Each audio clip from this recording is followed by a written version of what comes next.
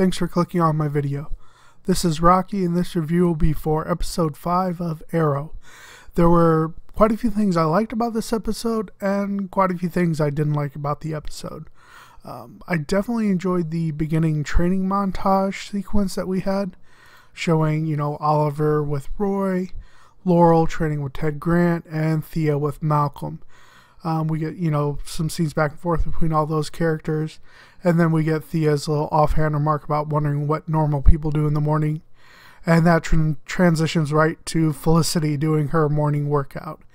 So just, nice cinematic sequence of the training and the fighting, and then a comedic element thrown in. So, it was a good way to start the episode, I thought. And we get, Ray Palmer, dropping in unannounced at Felicity's apartment. We kind of see a little bit of her apartment, how her, downtime looks like. And we also get the introduction of Felicity's mother, Donna, in the episode, as she also arrives unannounced from a, missed text that was never sent. So throughout the episode, we get that constantly where Ray Palmer is dropping in on Felicity and her mother's there. So it's, kind of a repeating thing that goes on throughout the episode. We do see that Felicity and her mother's relationship is, pretty broken. Felicity has quite a few breakdowns in this episode. And we also see Oliver with Thea, and Thea finally admits that, she's using Malcolm's money to basically buy a place to live, as well as to fund the, restart of her club and everything. So we get, some moments there, some relationship moments between those characters throughout the episode as well. We also get, the big villain, basically, of the episode, which is this hacktivist group, Brother Eye, who attacks the power grid, basically, of Starling City, and makes threats of taking down their banks and things like that. And this creates a lot of chaos within the city, and the city is just constantly up and down with everything going on. I mean, we had season 1 with the earthquake, season 2 with Deathstroke's attack, and now this going on. I mean, Starling City is just it's amazing it's still in any kind of pieces whatsoever.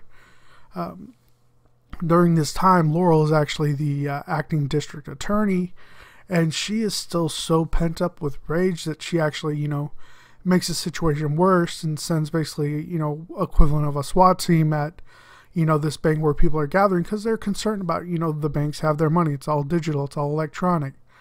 So, they're just concerned about that, but she makes it worse by having this, emergency response unit basically show up, and she gets scolded by her father. And, at this point, she still hasn't told him, that Sarah's dead, and, she's going to have to tell him, or I believe Oliver probably will at some point as the Arrow, because it's just, the longer she waits, the worse it's going to be when he actually finds out.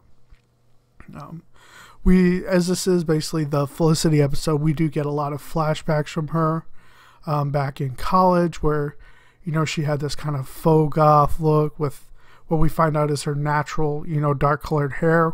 Whether she dyed it black as well, or if it's just dark brown, I don't know, but she definitely is naturally dark colored hair. And she, actually created this virus that the Brother Eye group is using. So, I mean, that just adds to this emotional stress she's going on with her mother and this. And like I said, she basically has constant breakdowns throughout this episode. So, those were pretty good moments, some good advancement in her character. We still don't get any information on her father other than some vague reference of, he left and things like that. And there's just this kind of dark cloud around her throughout this, series, as everyone's trying to figure out who her father is. There's all these ideas that, it's some major villain or something like that. But, we don't get any clues to that in this episode. There were quite a few things that were, pretty entertaining in this episode as well. Like I said, with the Ray Palmer constantly dropping on Felicity, I mean, he has to be about the greatest boss ever. Felicity can basically take off time whenever she wants. I mean, she just got back from, visiting Barry, and then everything going through with her mom, and, she's at work, and, basically says she's sick, and, it's a comical moment between them. But, it's just the fact that she's basically up and leaving anytime she wants. Something else that was kind of entertaining is we do get, basically, Diggle gets some sort of a mask.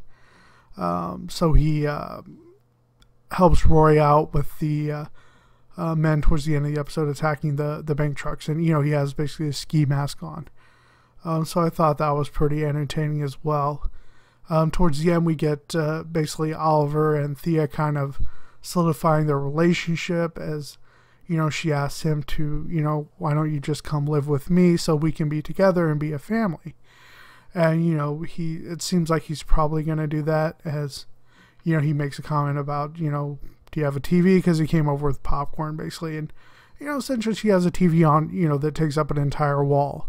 And then in the background we have, Malcolm watching from another building and scowling. So, he doesn't want Oliver and Thea to, maintain their strong relationship, as he wants Thea to be his. So he's very, controlling in that regard. So, we'll see a lot of, I think, tension between Oliver and him continuing on in regards to Thea. We also get towards the end where Laurel actually tells Ted Grant about her sister, that she's dead, and that's why she's so angry. And he makes a comment that with that information, now I know how to train you. This goes back to the fact that Ted Grant is such a great fight trainer in the comics, so it's a play off that. And it looks like he offers her basically a red or black gi, and naturally she chooses the black, continuing references and nods to her being the Black Canary. So those are the moments that, I kind of really liked about the episode. Now on to the things that, I didn't like as much. The villain of the episode, Cooper, who was Felicity's ex-boyfriend from college, who supposedly killed himself in prison, but didn't, and was, taken over by the NSA and everything. He just came across as a very weak villain. I mean, he had his gun, he had his people, he had his automated guns and everything, but at no point did I feel like he was really a threat. But it did allow Felicity to have, some of her strong moments by, taking him out on her own and things like that. But again, not a very strong villain. I'm used to very strong villains in this series, and, that kind of disappointed me a bit. Another thing I didn't really like is I consider, the way they used the Brother Eye as kind of, a misuse. And, I was hoping they would do more with it, as in the comics, Brother Eye is a reference to a satellite and basically a program that was created initially by Batman around the time of the Infinite Crisis story. It was originally referred to as Brother Mark 1 or Brother MK1. And Batman basically created it to monitor and assess metahuman threats, as he, Batman is paranoid by nature, right? So he created this thing to gauge everything going on, to, so that way he had a plan in case some of these metahumans, be it the good guys or the bad guys, made some strong plays, he'd be able to find ways to basically, subdue them.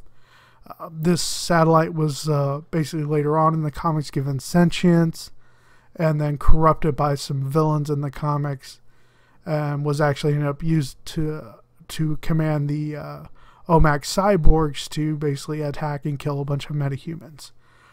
So that's where that came from in the comics, and I was hoping they would kind of tie in the OMAC reference previously in the previous episodes with the Brother Eye thing, to kind of talk about, drones, unmanned weapons, and possibly artificial intelligence, things like that. I was hoping they were going to tie that all in together, but, in this case they use it as, the name of a hacktivist group, and, I just felt it was very underplayed.